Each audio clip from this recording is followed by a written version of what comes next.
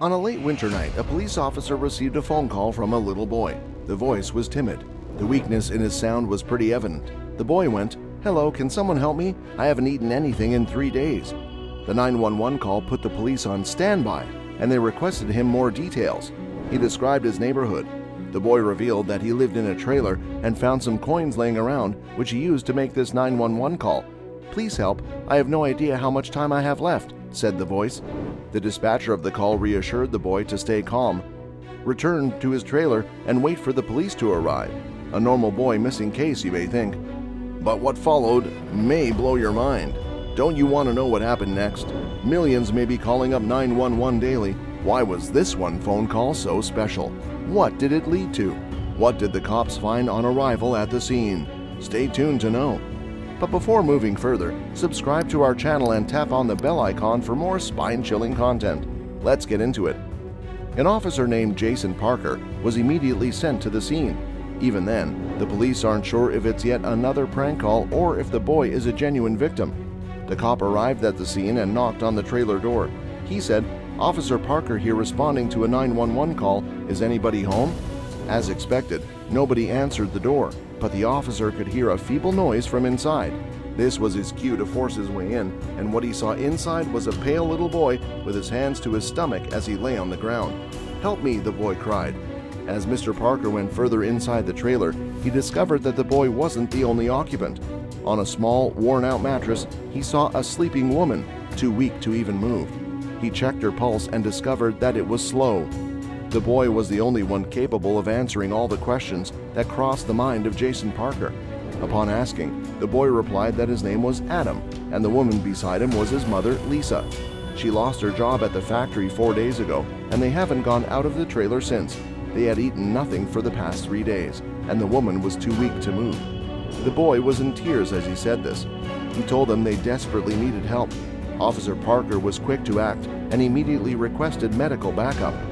When the ambulance arrived, Lisa was taken out of the trailer in a stretcher, while the little boy rode with the cop in his patrolling car. Officer Parker tried his best to calm down the little boy and told him his mother would now be okay. Upon admission to the hospital, the doctors diagnosed that Lisa was malnourished. They believe she hadn't eaten much even before she lost her job. The doctors suggested that the mother remains in the hospital until she regained her strength and fully recovered. Now that the mother would be in the hospital, the question was, what would happen to the boy? The procedure is that he is taken care of by social workers who would put the boy in a foster family for the time being. But the thought of separating from his mother and living with other people scared the little kid. Officer Parker couldn't stand to see this and inquired if it was legally possible for the boy to stay with him until his mother got discharged from the hospital. The officer was a bachelor himself and realized it wouldn't be much trouble for him to take care of the boy for a few days. To their happiness, the social workers agreed and started preparing the paperwork. In the meantime, the cop decided to take the boy somewhere to eat.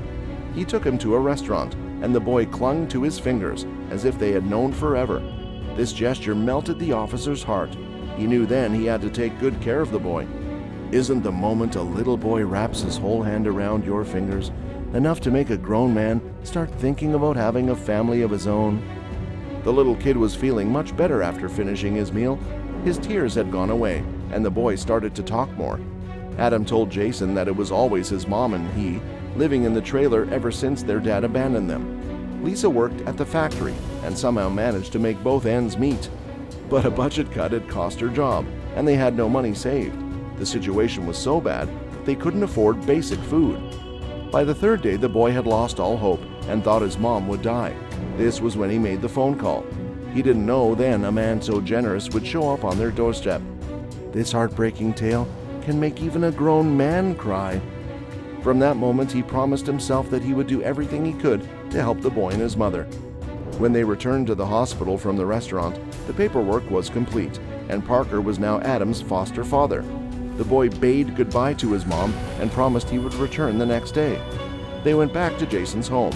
The cop knew the little boy needed some rest and prepared the spare bedroom in his home for the kid to sleep in. The following morning, Jason prepared food for Adam and his mom, Lisa. Jason Parker has always been a good cook and was happy to have people share his dishes with him now. Adam was very tired and woke up late just before lunchtime. He was elated to find out that food was already waiting for him at the table. The boy yelled, "Thank you, Officer Parker," in delight.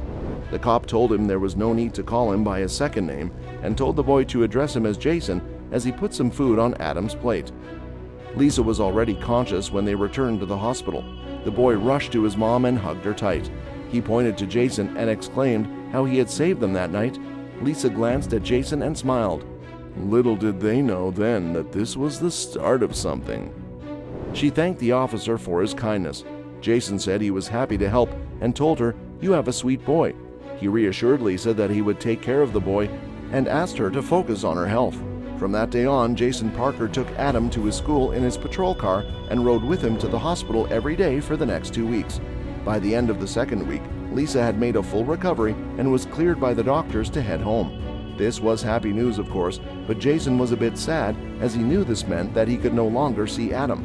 The boy cheered up the cop and promised to visit frequently. Did the three know then that their story was just beginning? Every time Jason visited Adam, he got to know Lisa a little more.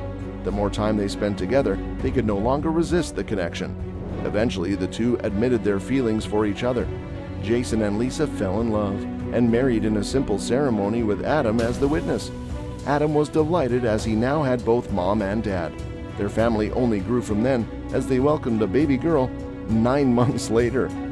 Isn't it amazing how life always has the wildest stories in store for us? From a 911 call to leading a happy life together, Jason, Lisa, and Adam have come a long way. Their story makes you believe in the goodness of people again. Even when you have lost all hope, someone may knock at your doorstep and change your whole life. This love story truly makes us appreciate life more. We hope you guys enjoyed this video.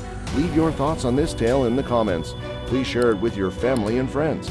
We will be back with more content. Stay tuned.